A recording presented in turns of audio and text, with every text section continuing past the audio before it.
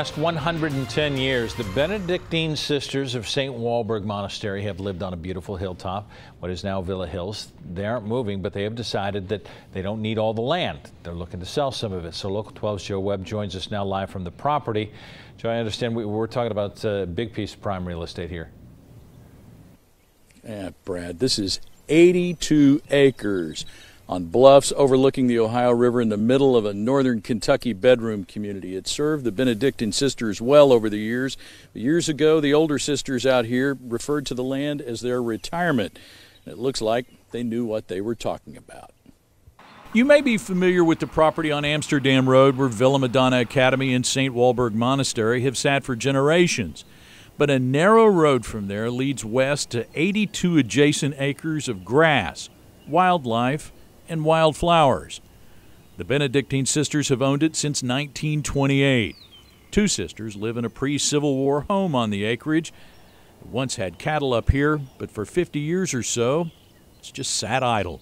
It's being used as a lovely green space, and we do have people who come and mow and use bale the hay, but it really is not being used at this point by us. 47 sisters are currently in residence in St. Walburg. Their order is aging, and as stewards of the land, they are taking a big step.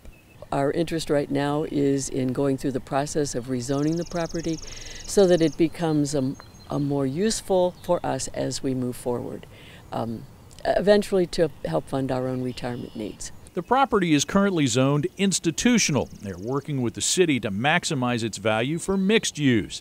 They have filed an application for a zone change. We want to put out a product that will have maybe some limited commercial, maybe an office building or so, and a lot of residential.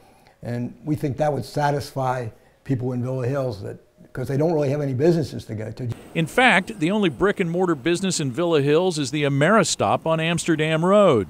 No bars, restaurants, or medical offices, just homes. A few homes that could soon lose the green space that's been behind them since long before the homes were there. And might lose some of their neighbors, like the wild turkey that are everywhere you look around here on these 82 acres. The zone change and potential sale would have no impact on Villa Madonna Academy or the Montessori school out here. Mayor Callery says the city would not support any type of industrial business here, only some retail and commercial, and as he said, a lot of residential. Reporting live, Villa Hills, even though it doesn't really look like it. Joe Webb, Local 12 News. Brad? Oh, there are going to be some takers on this, Joe. The city is going to host a public hearing on the zone change on May 9th at River Ridge Elementary School at 6:30 p.m. The sisters are encouraging people who live in Villa Hills to come and make suggestions on how to develop the land. Did you like how that turkey puffed up its feathers just right on